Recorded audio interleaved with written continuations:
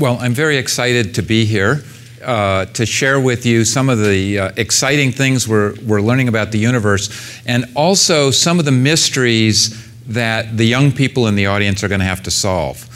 And that, for me, is sort of the most exciting part, because I remember when I was growing up, I didn't always appreciate that science was more than just the facts in the book, that the book of science is not done. And so I'm going to tell you about two big puzzles tonight that probably I'm not going to be able to solve both of them, although I would like to. And so somebody in the audience is going to have to take the baton and solve one of these mysteries. Okay, so the dark side of the universe.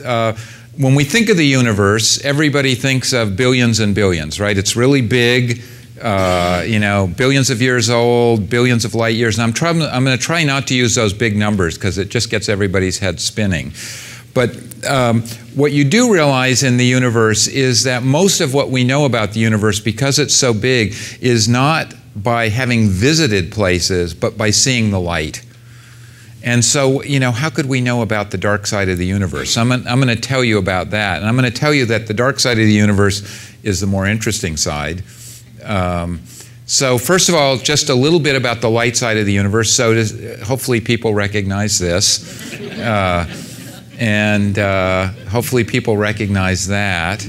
The Hubble Space Telescope, that's a terrific instrument that's taught us a lot about the universe.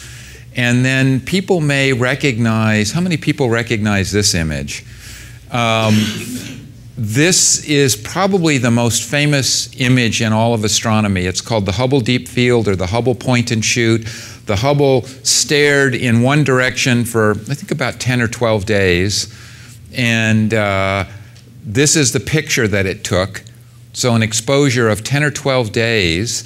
And this answers the question, how far can you see on a clear day? Although actually they were looking day and night, so you know. And this photo also, this is a $2 billion photo, just because I know many of you are taxpayers. And I just want to say it was worth every penny. Okay, so let me just tell you what you're seeing and then tell you what you're not seeing. So this is a tiny little bit of the sky. And I apologize, I'm not going to use too many numbers, but I do want to spin your heads a little bit, otherwise you won't think I'm a real scientist. This is about 1/10,000,000th of the sky. I mean, it's a really small part of the sky. And just to show you how small it is, I believe, I have to look, there's one star here.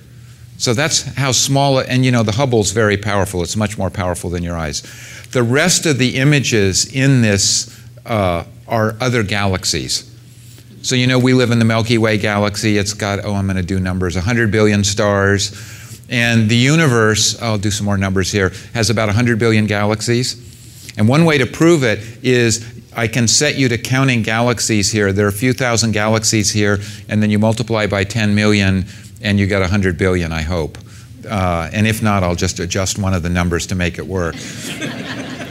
And the most interesting part of this picture are not the individual galaxies, and they are really, really interesting. In fact, I'm going to get hung up here because the reason you can't see any farther is not because the Hubble wasn't good enough. It's when you look out in space, you look back in time.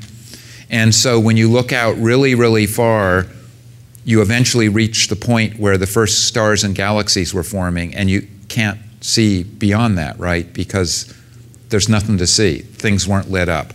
And so the fact that the fact that this is all that you can see, you've looked back to the time when galaxies are forming. And if you look carefully, and you can go on the web and look at this, some of these galaxies look like, you know, ordinary galaxies, nice spiral galaxies, and some of them look like what a young postdoc called train wrecks, because you're seeing galaxies being assembled.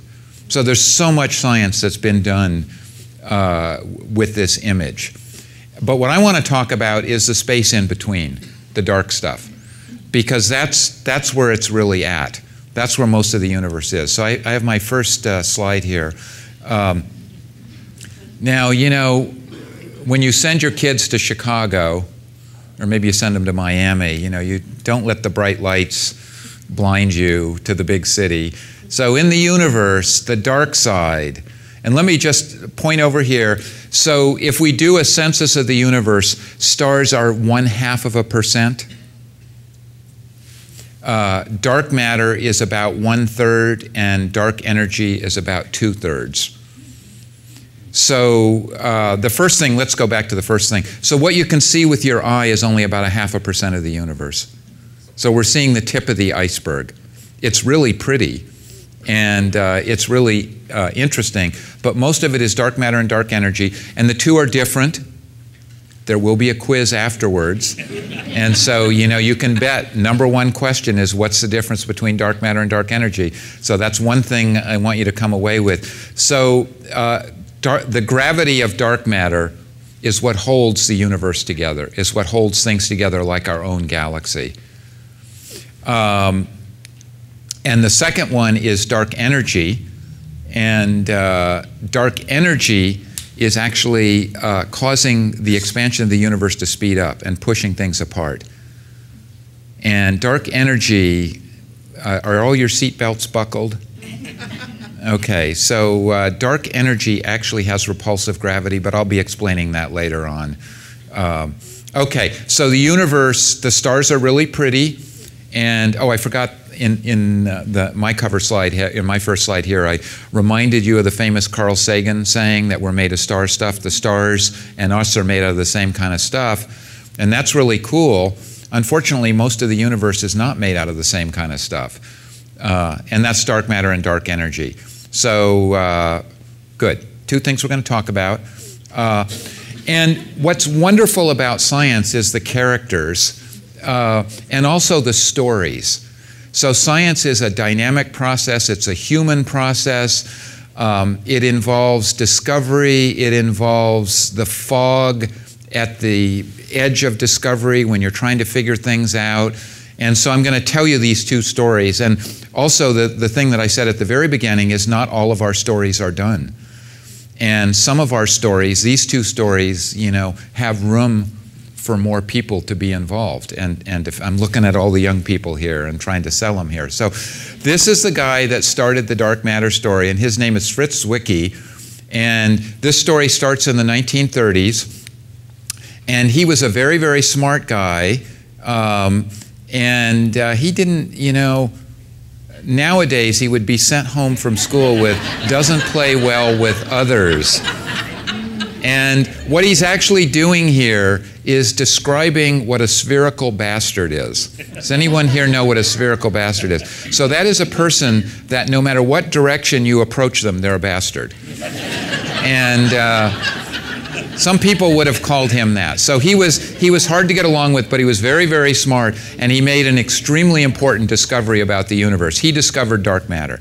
And let me tell you how he did it. So this is not the Hubble Deep Field. This is not, in fact, this is an enormous chunk of the universe, and each dot is a galaxy, but it's not a picture of a galaxy, it's just a dot. And so if you look at this picture, the first thing you would say, if you're being a scientist, is you'd say, in a lot of places, the dots seem to be randomly distributed, and in a lot of places, they're kind of the same number of dots. In a circle I draw here and I draw here, but oh boy, look at all the dots there. And so this was discovered by Zwicky and others, that there are clusters of galaxies. And I wanted to show you this because Virgo is a really big cluster. Look at that. You would have picked that out and said something interesting is going on there. And this one I think is interesting too. I think this is Coma. Are there any real astronomers here? Okay, good. Then I can just say any damn thing I want. That's Coma, right there. And so there are places where you find a lot more galaxies, and those are called clusters of galaxies. And Virgo is interesting. The reason it looks so darn big is it's close. It's the closest cluster. And by the way, we have been invited for membership in Virgo, and we can't turn it down. Virgo, we're being pulled into Virgo, and we are going to be a member of this cluster, and that's a whole nother story. Membership is not optional. Here's Coma. Coma is very, very beautiful. So several thousand galaxies. Let's see. So here was Coma right here. And then here it is when you actually see the individual galaxies. And there's several thousand galaxies in this. So each one of these smudges is a galaxy. That, of course, is a star. And he studied what's going on with these clusters. And so now we have the artist's rendition of the galaxies and the clusters. And what he discovered is the galaxies in these clusters are moving fast. Thousands of kilometers per second. I should be able to translate that into miles per hour, but I've had a long day, so I won't try to do that. I don't want to hurt myself here. Moving really, really fast and moving in random directions. And so the question that Zwicky asked himself is, what keeps this cluster from just dispersing? Right? If you just follow this galaxy should go over there, and that one should go over there, and that one should go, and so on and so forth, and then it's not there anymore. And we know the answer. The answer is very simple, and Zwicky knew the answer. It's gravity. It's what keeps our solar system together. We are moving, our planet is moving at 30 kilometers per second, but we don't, the sun's gravity holds us in a nice orbit.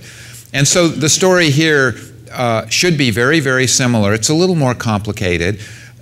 What Zwicky said is, I know how this works. Remember how smart he is? All the gravity of all the stars and all the galaxies holds the cluster together. And what happens is, it's a little more complicated than the solar system. Let's just follow this galaxy. So it moves like that. And, ooh, it got really far out there. And along the way, all the gravity of all the stars is pulling it back. It gets pulled back. It falls in. Now it goes out the other side and then falls back in. So it's kind of a dance. Got it? And gravity is what holds it all together. Okay, everybody understand that? There's a small problem. And when he calculated the gravity of all the stars, it's not enough to hold the cluster together. And you might say, is it kind of off just a little bit? Or is it kind of off like the federal budget? And it's kind of off like the federal budget. So it's a factor of 100 off. And so now, this is what's so exciting about science. So now comes the fun part, the guessing. How many people knew that guessing is an important part of science? How many people? Okay, good. You guys are better scientists than I was when I was young. So now comes the guessing. So one guess could be, and remember 1935, cosmology was very young. One guess could be is, guess what? Clusters are not really held together. It's just ships passing in the night. But Zwicky said, I don't think so. And we now know that that's not so. We see lots of clusters, millions of them. And he guessed that galaxies are held together by the gravity of stuff that you can't see. And in science, sometimes it's important to name things. And he called it dark matter. So what he said is that you can't see what's holding the cluster together is stuff that you can't see. It's dark matter. It has gravity. Okay. So now you get it that, we'll come back and try to figure out what the dark matter is. This is fun. So this is another NASA satellite called the Chandra X-ray Observatory. And now by statute at the University of Chicago, I'm required to tell you that 4 of NASA's great observatories are named after scientists from the University of Chicago. Did you all know that Hubble went to the University of Chicago? Okay. And Chandrasekhar was a professor at the University of Chicago for almost 50 years. And the X-ray Observatory is named after him. So here is the coma cluster when you use a regular old telescope, when you use your eyes, aided by a telescope. Here's the coma cluster if you have X-ray vision. Do you notice a difference between those two pictures? So here you might ask, so first of all, it's a false color picture. And it's not that X-rays are purple or anything. It's just the intensity is represented on a color scale. And so here you see lots of galaxies. Here, well, maybe you see 2 or 3. What you're really seeing is that the human eye does not see that the cluster is filled with hot gas that emits X-rays. And in fact, most of the atoms that exist in a cluster of galaxies are in this hot gas. And you can't see it with your eyes. And so this is really, really fun. So I'm just going to get so many asides here. So the term dark matter is, or the term dark is relative. So if you don't have X-ray eyes, you can't see this matter, and it's dark. If you have X-ray eyes, it jumps right out at you. So actually what we discovered is that that all clusters of galaxies are filled with hot gas, and we can see it with the X-rays. So now you're going to say, okay, end of story. The dark matter is just the hot gas, right? Let's see if I said this. Accounts for most of the atoms, but we're still a factor of 6 short. So now it's like a state budget. We're still a factor of 6 short in this accounting for the dark matter. So the gas is very important because there's much more gas than there are stars. So most of the atoms in the universe never formed stars. Okay. So my provost at the University of Chicago was a lawyer, an extremely good lawyer. And this was the picture that convinced him that dark matter really exists. So this is another Hubble photograph. And this one came for free. The first one was 2 billion, and then the rest were like free. So this is a really good deal. And this is a cluster of galaxies, and there's its phone number. So, you know, if you dial this on your, I don't care what kind of plan you have on your cell phone, this is going to be, you're going to pay for this call. So what you see here is a cluster of galaxies. Those are the orange ones, and you've seen a bunch of galaxies, so they look like galaxies. And what you also see are these faint blue things. Do you see those? And guess what they're called? Faint blue galaxies. There we go. You could be an astronomer. And but there's something funny. So let me tell you a little bit about the faint blue galaxies. So you have to take this on my word, although I could prove it, because in science you never take anyone's word. You always have to go out and measure yourself. But since we want to finish in time, you guys can't go out and measure. The faint blue galaxies are way far away. They're much farther away than the cluster. And the light from the faint blue galaxies to get to us has to pass through the cluster. And the gravity of the cluster bends the light. That's something that Einstein told us. In fact, probably some of you know that the first big success of Einstein's general relativity was the bending of starlight that was measured by Sir Arthur Eddington, and you'll meet him a little bit later. And so what happens is, when you bend light, a lens bends light, right? And so we call this gravitational lensing, and actually we could have done it, actually we'll do it afterwards.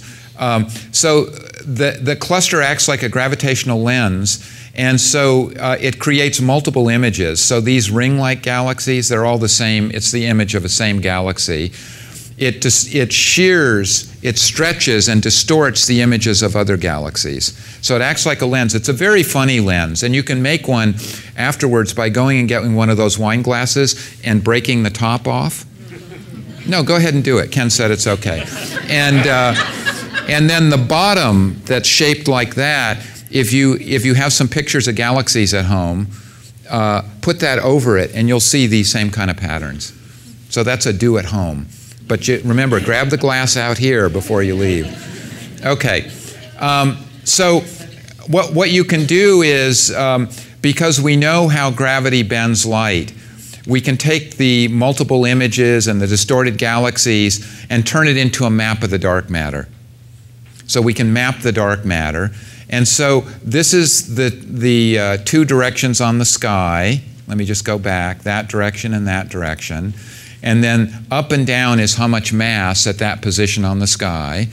And these sharp, spiky things that your eyes pick out right away are the galaxies. And so you might say, where the heck is the dark matter? Because these things are so pretty to look at. Can everyone see this okay? Okay, good. So we don't need to turn down the lights? Okay, good, as long as you can see it well.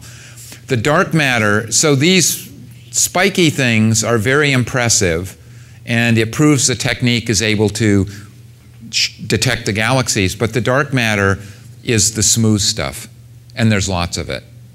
So I could go on and on about dark matter, And we have lots of different proofs of it. But no one really paid attention to dark matter until Vera Rubin brought the problem closer to home. So this is Vera Rubin, a very famous astronomer, and we're now fast forwarding to the 1970s, although we did a little bit of stuff after the 1970s. And she showed that galaxies like our own Milky Way, and probably many of you recognize that image of Andromeda, which is our partner, a nearby galaxy, that they're filled with dark matter. And the way she did this was very, very clever, and it made people believe in dark matter. So here we have a galaxy. Galaxies are made of hundreds of billions of stars. The stars are actually orbiting on very simple orbits around the center of the galaxy. So the galaxy is kind of like a giant solar system. So all of the stars, like our sun, moves around the center of the galaxy at about 240 kilometers per second. And so let's suppose that galaxies were all the stars. And so that produces a certain gravitational field. And what she did was mapped out the speeds of stars as a function of their position from the center of the galaxies. And so this is called a rotation curve.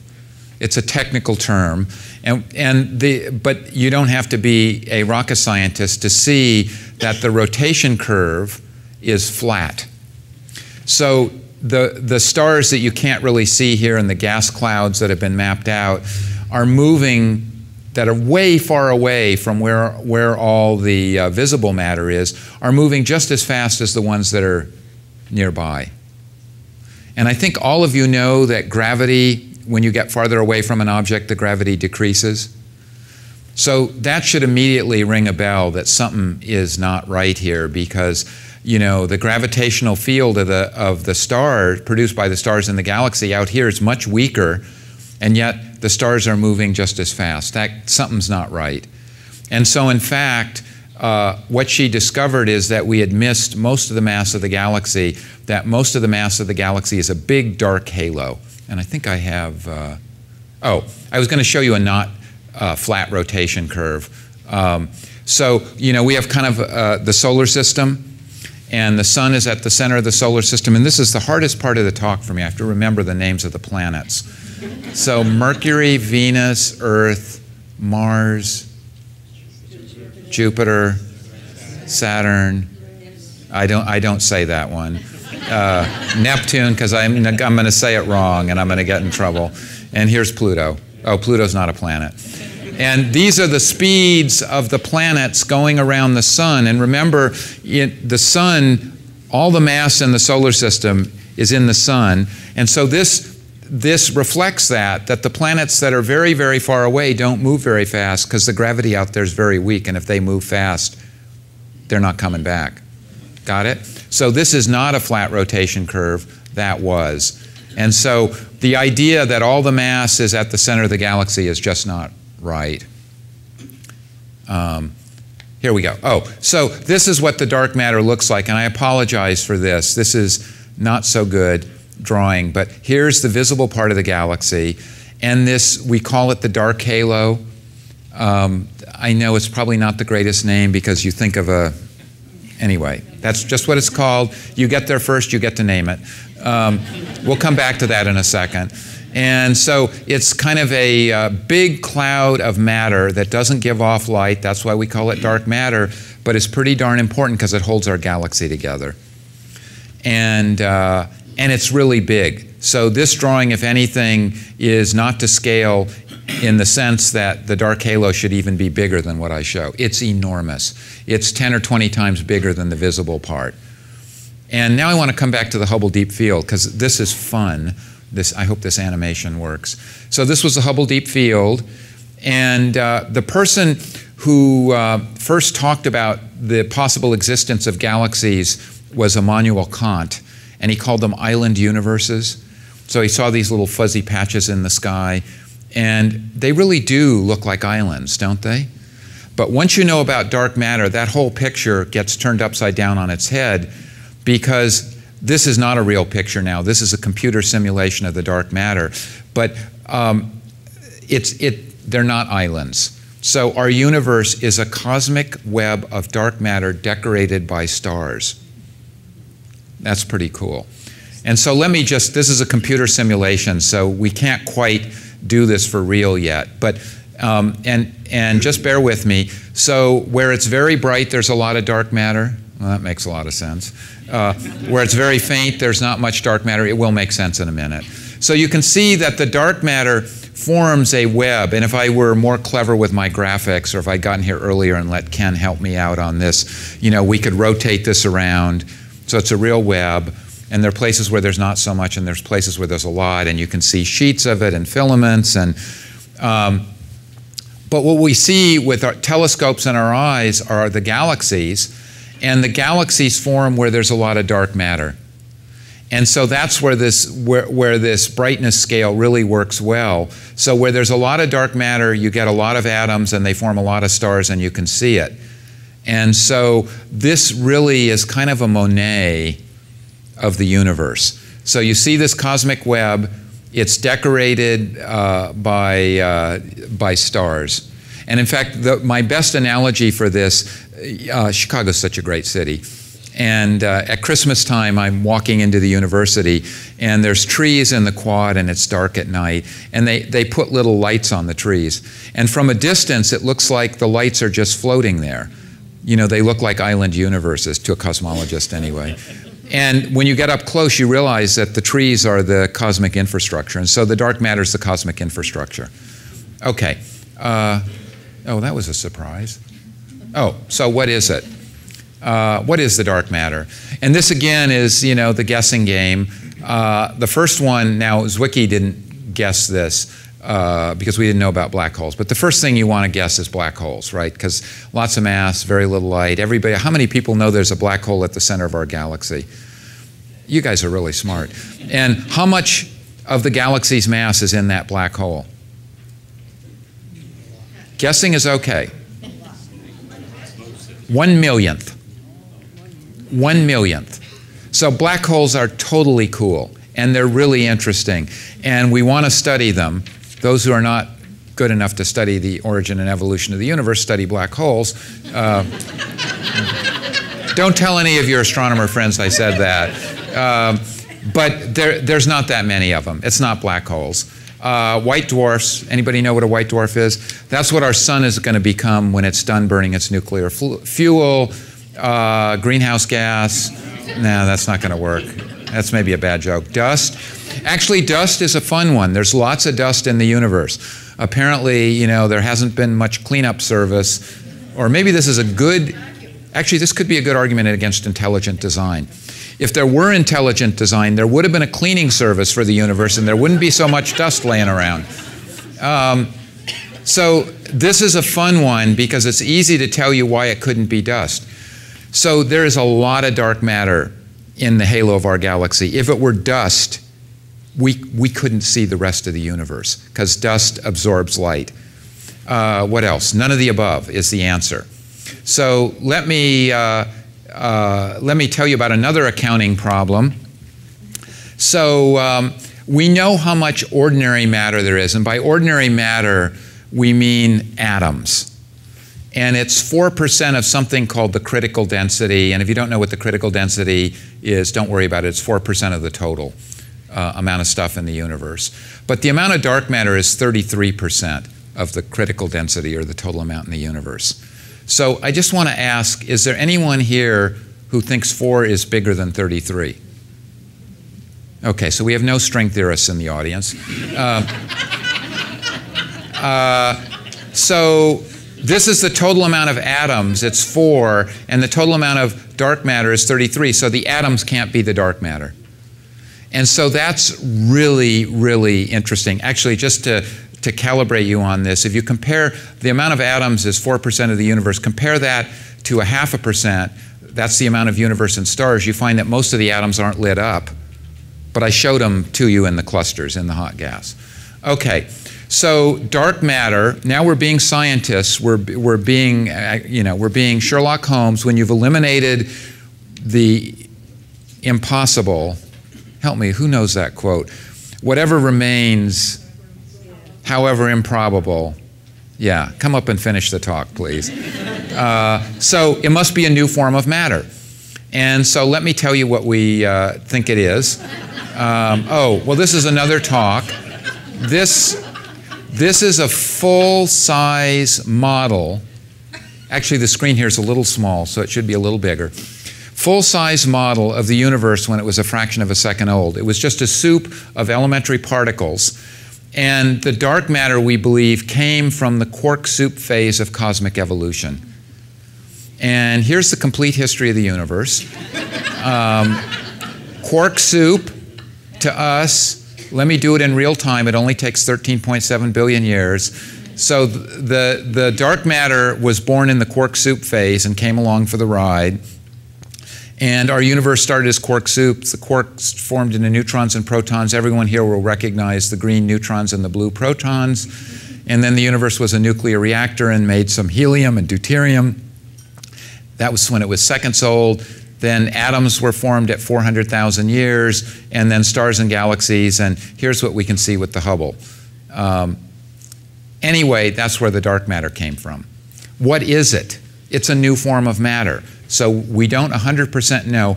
This is a slide that I made in 1990, and the reason I say that is because the story is still the same, but we've made some progress. So let's see, what do I have in this picture? The legs of the moose are neutrinos. Has anyone heard of a neutrino? Yes. And so when you say the word neutrino, in front of it you're supposed to say ghostly. So neutrinos are extremely interesting particles. The sun gives off a lot of them. There's, I was going to say a ton of them in the universe. Actually, there's much more than that. There's lots of them in the universe. And if they had a tiny little mass, they would account for the dark matter. And we now know that they have a teeny tiny mass. And so remember, if they had a tiny mass, they would be the dark matter. If it's teeny tiny, then they're not the dark matter. So they're a small part of the dark matter. So we've eliminated, they're a spice in this picture. And we think the dark matter is a new particle of nature. And there are two possibilities that I've illustrated here. One is called the axion, the thinking moose's particle.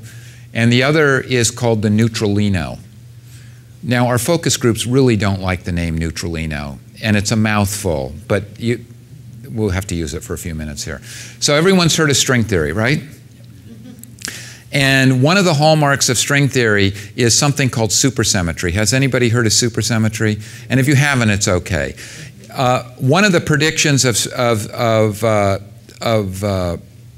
string theory is that for every particle we know, there's a super partner. Now, just so I can make fun of the string theorists again, they think that they are making progress on superstring theory because they've discovered half the particles that it predicts. Does anyone see the circular logic in that? Okay, so they predict a new particle for every particle that's already known, and the lightest of those is a particle that would still be with us today, and it's called the neutralino. Okay. So this is our best hope for the dark matter. And, you know, this is a pretty good story, isn't it? It's pretty interesting. But in science, oh, the axion is my favorite. And I can't tell you why. But anyway, I'm the defender of the axion, and I need to give it equal time. But, and I already said this, that neutrinos are a small part of the dark matter. Now we have to figure out the rest. And so this decade that we're in is going to be known as the decade of dark matter. So we have, anybody follow basketball? All those Florida teams are gone, aren't they? It's all those teams from Illinois that are left. Isn't Butler from Indiana? Yes. There you go, the Butler Bulldogs. Indiana, that's a part of Illinois. Okay, so what's really exciting is that, and you're wondering why I talked about basketball, it is not a mental illness. I was going to say full court press, is that we have a full court press on this. Let me just back up 2 slides here. So here is where we are. It's a new form of matter. This is the most conservative hypothesis. This is the Tea Party hypothesis. This is the most conservative, this is the corner we've been forced into, which doesn't mean it's right. But this is where we are, and now we have to test it. And so I'm just going to finish up by saying how we're going to test it. So first of all, the neutralino can be made at this very famous accelerator in Illinois called the Dark Matter Factory. Actually, I think it's called the Tevatron. But this is the most this was the most powerful accelerator in the world in Geneva, Illinois, actually in Batavia, Illinois, Fermi Lab. And so they were working very hard to turn energy into matter and to make a neutralino, bottle them, take them to Missouri, and convince someone from Missouri that that's the dark matter. So that's the plan. Okay, so there's a new dark matter factory. This one is in Geneva, Illinois. Or maybe it's Geneva, Switzerland. I always get mixed up on this. Have people heard of the Large Hadron Collider? So you go to the Large Hadron Collider. I've been there a bunch of times. You go in the control room, and on the wall it says, "Wanted." And the first picture is Osama bin Laden, and the second picture is the neutralino. So they they have about 7 times the power of Fermilab, but they're not as smart. They're Europeans. And hey, we're exceptional. Well, we got a little bit of envy thing going on here because we could have built this thing and it would have been called the SSC, but that's another story. But so that's one of the prongs. Make it in the laboratory. Make a neutralino in the laboratory. Another prong. This detector is so totally cool. So let's see a human. Do you see a human here? A human would be about that tall. Am I hitting a human there? Okay, good. These detectors are unbelievable. You can only appreciate them by going and seeing them. So this is 10,000 tons. It is really big. But there are a lot of things that are 10,000 tons, right? A big old battleship or something like that. It has 100 million channels of sensors. So it is not only big, it is complicated. And these detectors look at the collisions of protons to see if dark matter has been produced. Okay, so we got a lot of dark matter in this room. So you can do a dark matter experiment. So we took everybody took their wine glass and broke the bottom off to be a gravitational lens. And then the top is a dark matter holder. And if the neutralino is the dark matter, then in every wine glass there's about 1 neutralino. Because our halo is made out of dark matter, right? So you got to detect it. And these particles are like neutrinos. That's kind of why they're called neutralinos. So they are almost inert. And so to detect them, you need a well-shielded detector. And so the most sensitive one in the world is in the Sudan mine in Illinois. Or I guess it's in Minnesota, but that's part of Illinois. And it's a very sensitive detector. And these neutralinos are so inert that about 1 interacts in a kilogram of matter per year. And you got all these cosmic rays and everything. So you got to put it underground to shield it from the cosmic rays. And look at that, University of Chicago. So there's a team. So that's 2 methods now. And here's the third method that's very exciting is we're back into space. And these dark matter particles that are in our halo occasionally collide with one another, and guess what? Make something we can see, like photons or gamma rays. And so, let's see, where's the one I want to point at? Here we go. This is the Fermi Gamma Ray Space Telescope that NASA put up and named after a scientist at the University of Chicago. And it's looking for annihilations from the dark matter particles. So, dark matter, new form of matter, still a mystery. We think we're going to solve it this decade. I told you the most conservative hypothesis, but guess what? We might be wrong. It might be something. I told you the least exciting thing that it could be. Okay, everybody good on that? So now we're going to shift gears and talk about dark energy. And here people are going to have to go up and down the rows to make sure you're wearing your seat belts, because injuries happen when people hear about this weird stuff. They fall out of their chairs and, okay. So this is what Ken was talking about.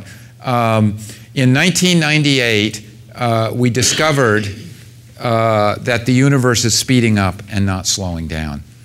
And so it wasn't just our imaginations that the pace of life was getting faster. So let me tell you about this. It involved two teams, and that's important because science, you know, we need to verify the results. So this is a team called the Supernova Cosmology Project, and this is the High Z Redshift team, and so real scientists. And so let me tell you what they did. So I have to first tell you about Edwin Hubble. Where did he go to school? And did you know that the University of Chicago, I bet no one in the audience knows this, won the NCAA championship 1908, 1909, and 1910? Did anybody know that? That is a true fact. See? And it's a true fact. And Hubble was on that basketball team. That is also a true fact. And actually, I can't say this in front of Ken because he's the chair of the NASA Advisory Committee, but Hubble's basketball went up to the Hubble Space Telescope. And I don't know if I have a picture of that, but anyway, the universe is expanding. This was Hubble's big discovery. Here's our galaxy. Other galaxies are moving away from us. That's what the arrows indicate. And the galaxies that are farther away are moving faster. Everybody remember that? Okay. And Einstein came along. So this one looks like everybody's trying to get away from us, or that there was a big explosion, you know, that the Big Bang was here and pieces went flying out, and the ones that are farther away must necessarily be moving faster, and blah, blah, blah. Einstein actually came along and told us that that picture is completely wrong. The story is much more interesting. Oh, I have to give you a course on general relativity first. Is everybody ready? General relativity in one sentence. Time warps, space stretches. So that's Einstein. That space and time are not static, they're dynamical. Space can stretch. And so Einstein's theory of gravity provided a much better description of what's going on. It's merely the fact that galaxies are sitting here in space and space is getting bigger. Space can stretch. Okay? And here we go. I'm going to illustrate this. We're going to talk about who's at the center of the universe. Oh, here we go. Let me, so these are galaxies, and then through the miracle of PowerPoint, you know, I'm going to enlarge the picture, so now they're further apart, that's space stretching, and then I'll do it again and they're farther apart, that's space stretching. And now we're going to answer the question, who's at the center of the universe? And of course we know the answer is Harvard. So let's watch this picture. Let's watch this picture from our point of view. This is Harvard. And so there's frame one. There's frame two. So Harvard sits on top of Harvard. And so Harvard sees other galaxies moving away. And there's frame three. And so Harvard sees everybody else moving away from it due to the stretching of space. And the places farther from Harvard are moving faster. Oh, that worked. So there's the University of Chicago. Let's see if it works for Chicago. I'll just line them all up with Chicago, and we see exactly the same picture. Everybody's at the center. And that's because it's the stretching of space. And actually, I prepared this slide for a talk at Harvard, and so therefore I had to do it 3 times because they're a little slow, the idea that they're not at the center. So we can just zip through that. So no center, just different perspectives. And the way we describe the stretching of the universe is with this diagram that you first saw on your mother's knee, right? Your mother was explaining the Big Bang. She said, okay, here's the size of the universe, here's time. The Big Bang is here, the size is 0, the universe is getting bigger, but it's slowing down. That's why these are droopy lines, right? So if it were going at a constant speed, it would be a straight line. And gravity is causing the universe to slow down. And if there's enough stuff in the universe will stop expanding and fall back on itself. And if there's less stuff in it, the universe will keep expanding and slowing and finally halt at infinite time after the bang. And if there's not much stuff in it, eventually the universe stops slowing and this is a straight line. Do you remember that? Okay. So you got to measure that. How do you measure that? How could we measure what the universe was doing way back when to see if it's slowing down? The telescope is a time machine. This is the hardest slide, and so I'm just going to ask for extra concentration here. So this is called the Hubble diagram, named after Edwin Hubble. Where did he go to school? Okay. He plotted he graphed velocity of galaxies versus their distance, and he found a straight line. There's a straight line. And Einstein said, oh, the reason you got that straight line is it's just space expanding and getting bigger. Okay. So if we could measure velocities and positions today, we just get a dead straight line and learn nothing. But we can't, because the telescope is a time machine. When we look at really far away galaxies, we're seeing them way back when. So let's look at a really far away galaxy. Here's its velocity today. But we're actually seeing it way back when. And if the universe is slowing down, then its velocity should be higher. And so if the universe is slowing down, Hubble's famous diagram should hook upward like that. Everybody with me? Okay. So it's hard to make these measurements, and that's where these supernova guys came into place. Is they used supernovae, which are the explosion of stars, as standard candles. We all use standard candles. When you're out on the highway, actually it's hard to do anymore, but when you're out on the highway, you look at a car coming towards you. If the lights are bright, is it close or far away? I heard someone say far away. Take that driver's license away. So if you have objects like the explosion of a star that are standard, then if you see one and it's faint, that galaxy that the supernova is in must be very far away, right? If it's bright, it must be close. And so that's how you can measure the distances on this graph. And so the problem is these are really good. A type 1a supernova is the explosion of a star that's about 40% heavier than our sun. That's called the Chandrasekhar mass. Where was he? University of Chicago is the answer. And it's basically a 1.4 solar mass thermonuclear bomb. They're rare but easy to see. And so they used these supernovae to make this diagram. And so these are the data points. And so is the universe slowing down or speeding up? Good. You followed the argument. All the data points were here, and so that means the universe is speeding up. So that's a little bit weird. It made the cover of Science magazine, 1998, breakthrough of the year. And this is what's really discouraging being an astronomer. So to get the biologists off the cover of Science magazine, we have to discover that the universe is speeding up instead of slowing down. Okay. Well, we got really good stuff. We can do. Okay. That was 1998. Carl Sagan, do I have a picture? I don't have a picture of Carl Sagan. Said extraordinary claims require extraordinary evidence. So the evidence has gotten much stronger, and I won't bore you with it. But this guy, Sir Arthur Eddington, who, thank you, who proved gave the first evidence for general relativity with the bending of light, had a criterion about discoveries. They should not be too good to be true. Actually, what he said is, no experimental result should be accepted until confirmed by theory. So this is a really, really smart audience. When you say this, oh, no, so when you say this, there are a bunch of people who laughed early, and those are the theorists. And then there's a delayed laugh from the experimentalists. It takes them a while longer to get it, because they're a little slow. Actually, let's listen. Probably about now they would be laughing. And so actually, this is really fun. This is a statement about what science is. Science is not a book of facts. It's understanding. And so if you discover something that you can't understand, maybe it wasn't a real discovery. Okay, so repulsive gravity is a feature of Einstein's theory. I don't mean that gravity is a repulsive subject, but, you know, and this is the hardest thing to understand, because when you say the word gravity, your brain thinks attractive.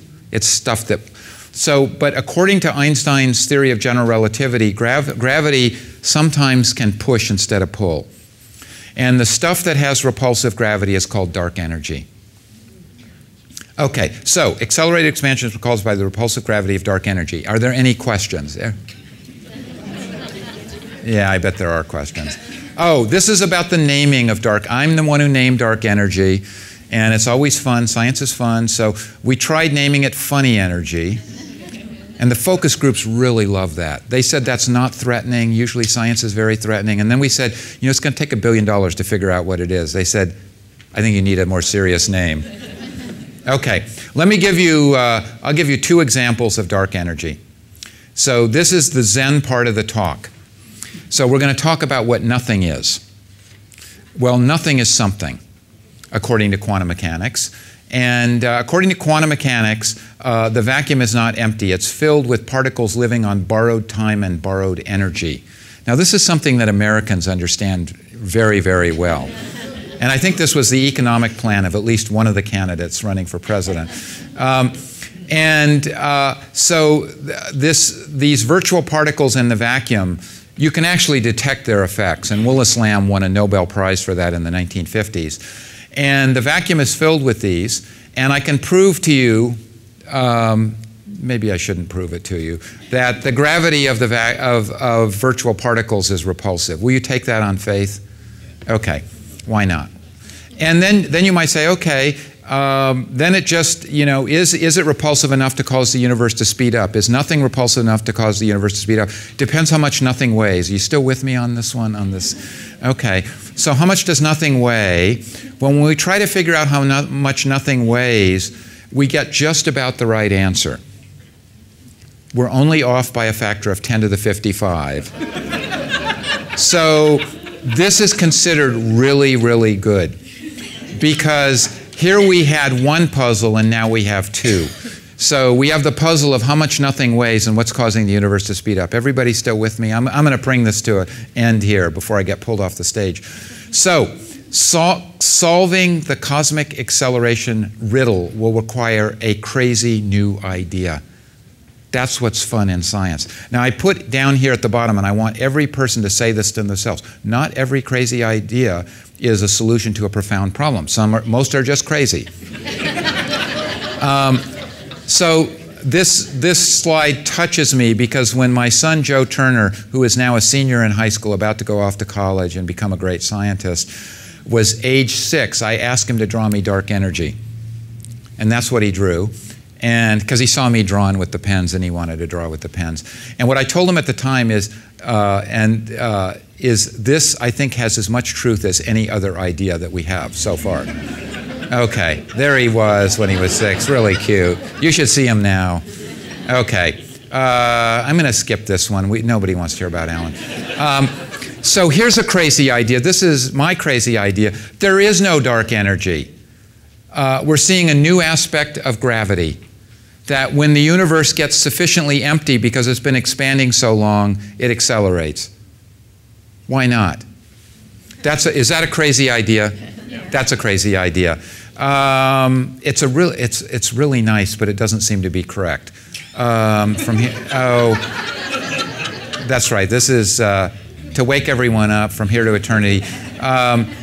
So if the universe is accelerating, how come these lines are droopy? It's because you fell asleep. Because your mother went on to say, with dark energy, the universe can actually accelerate like this, not be droopy, but going upward. And until we understand what dark energy is, we don't know the fate of the universe. Okay. Oh, this is a fun one. I'm almost done here. So this is time again. As the universe goes on, matter gets more diffuse. The dark energy stays roughly constant with time, so that early on, dark matter was more important. Today, dark energy is more important. And so our universe was shaped by the battle of the 2 dark titans, dark matter and dark energy. And that's important. And only recently did we make this transition, and this transition was about 5 billion years ago. Is that a clue, or is that just a misleading fact? Okay, maybe the most profound problem in all of science today. I went wandering around saying that, and then I looked at the tape. Great minds think alike. I saw this tape with Katie Couric. She asked Sarah Palin, what about dark energy? And Sarah Palin says, you bet you, Katie, I believe in dark energy. We can see it from Alaska. And this is something you're not going to see anywhere else. This is her bumper sticker for 2012. Okay, I'm going to skip that slide. So this science is terrific. And we're learning a lot about the universe, and the story is not over. Stars are only 0.5%. Most of the atoms in the universe didn't make it to stardom. Well, I guess well, actually with American Idol, everybody wants to be a star. But dark matter, 24%. So some of my numbers were a little off. Dark energy, 71%. And this is a slide that my daughter's really, really smart. So I sat her down and I said, look, you know, in our struggle to understand the universe, we know a lot. I mean, I told you a bunch of stuff. I could go on for another 2 hours. Should I? No. We know all this stuff here. And what's fun now, and what should be interesting to the young people in the audience, is we got all the puzzle pieces on the table and we got to put it together. So I asked my daughter, and she's really smart. I said, Rachel, what is this? And she said, Dad, you have an elephant. And actually, I took this thing. Yeah, you got that. And it's really in cosmology, we're like the six blind, you know, the six blind men and the elephant. So we're the six blind cosmologists. We don't really get it. We've identified all these pieces about the universe, and we're trying to figure out the big picture. And it's really, really fun. And so I've given you a little glimpse of what we do. Thank you very much.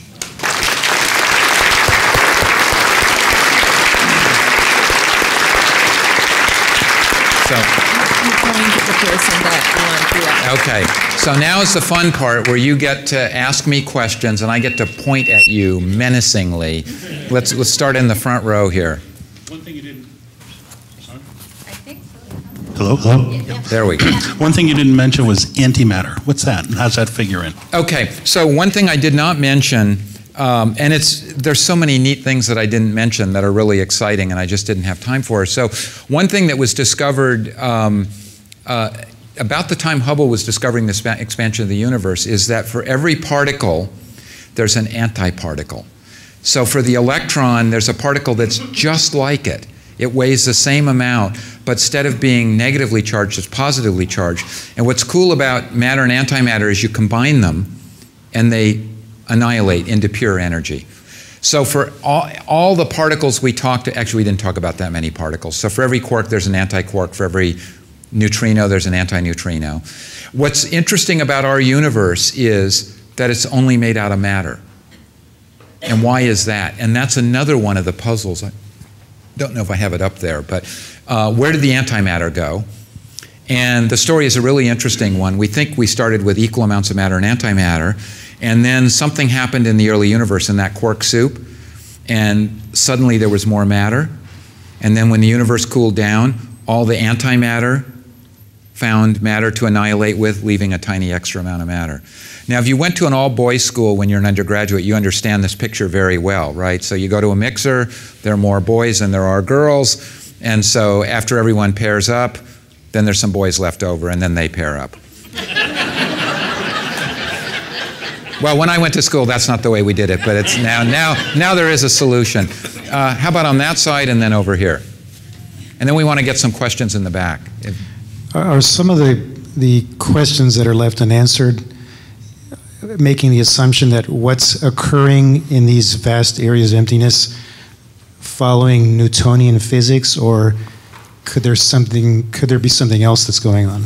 So let me rephrase. This is like a presidential news conference, so I can't answer that question. So I'll rephrase one that I can answer.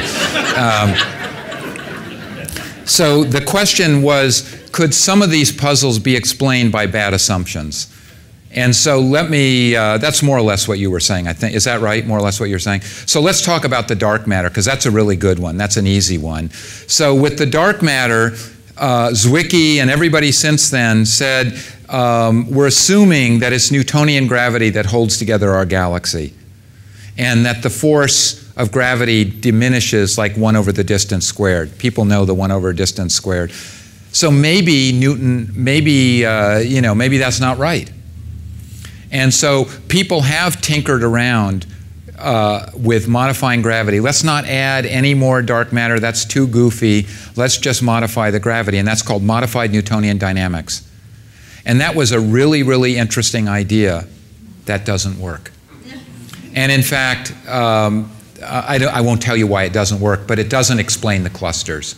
It doesn't explain the clusters. And so actually somewhere hidden on this computer is a slide that says, if Mond is correct, I will eat my PowerPoint, including the laptop. And so I'll say that here again. So sometimes we do change the rules and say, maybe the real mystery is, maybe there isn't, I mean, dark energy was an example. Maybe there isn't dark energy. Maybe Einstein's theory needs to be modified. So we have to try both sides. But I think with dark matter, there are just some particles out there that we can't see, is what I think. And we have a question here, and then we're going to look towards the back.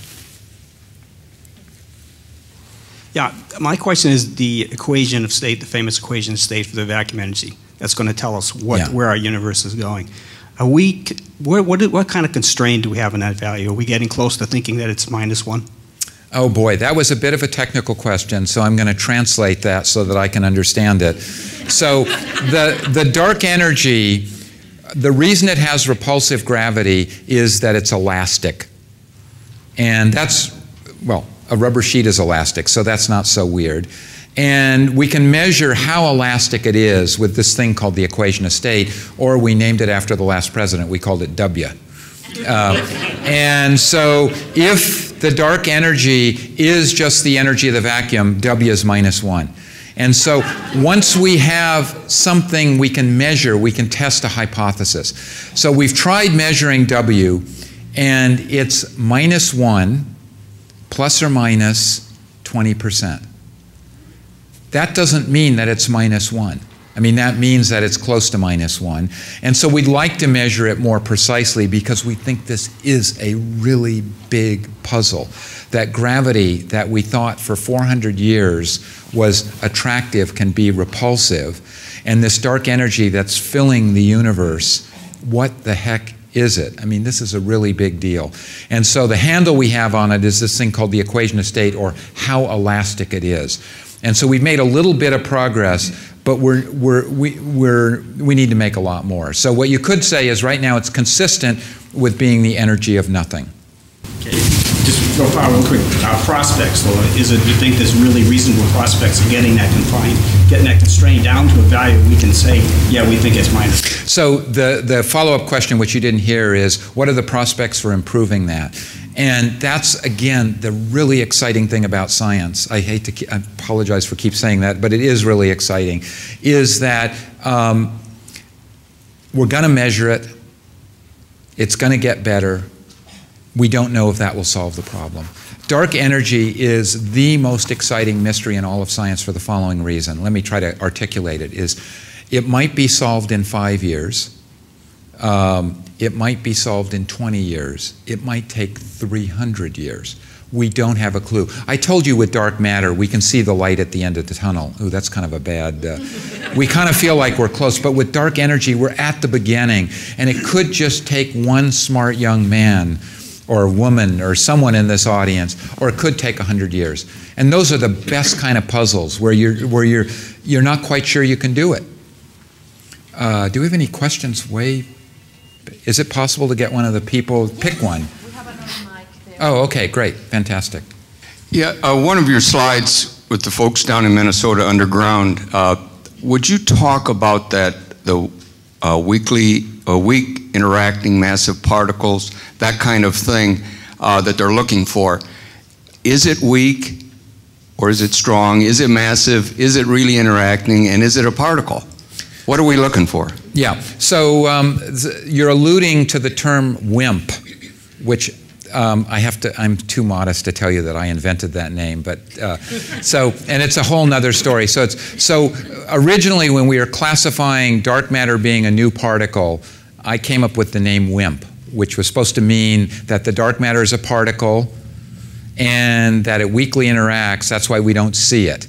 And so WIMP is the generic term, and so we're hunting for WIMPs. And the neutralino is the most prominent WIMP.